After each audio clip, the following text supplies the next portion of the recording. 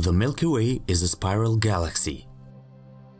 It is made of dust and gas, stars, planets, asteroids and comets, and they all rotate around the galactic center.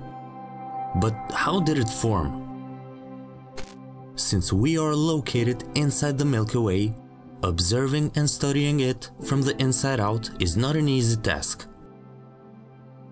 However, current observations show that the Milky Way formed as little as 1 billion years after the Big Bang, which is about 14 billion years ago.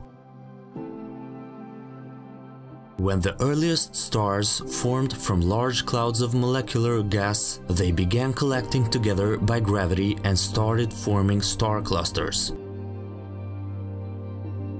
As time passed, gravity attracted these star clusters and caused them to merge together with one another, giving rise to the first galaxies in the universe.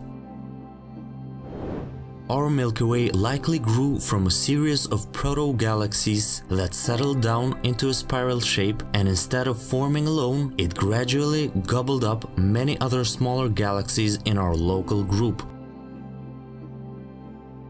So basically, we are what remains after a myriad of other galaxies have been swallowed by our own. As time went on, through gravitational interactions, our galaxy started to take shape, and to this day it is still evolving and forming new stars. But our galaxy is on a collision course with another galaxy. In about 4 billion years from now, the Milky Way will merge with our neighbor Andromeda and form a much larger elliptical galaxy.